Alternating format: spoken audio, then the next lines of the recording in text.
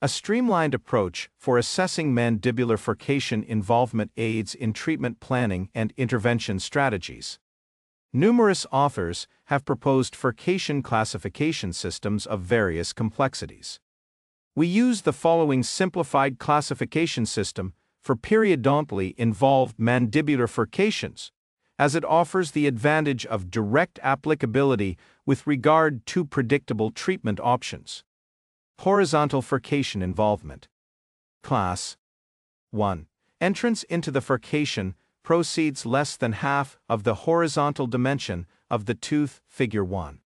Class 2. Entrance into the furcation proceeds greater than half of the horizontal dimension of the tooth, but less than the full horizontal dimension of the tooth, Figure 2. Class 3. Entrance into the furcation proceeds around to complete horizontal dimension of the tooth, connecting the buccal and lingual furcation entrances, Figure 3. Vertical furcation involvement. 1. Loss of less than 25% of the vertical component of the attachment apparatus in the furcation.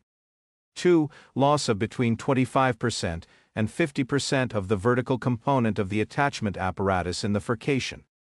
3. Loss of more than 50% of the vertical component of the attachment apparatus in the furcation.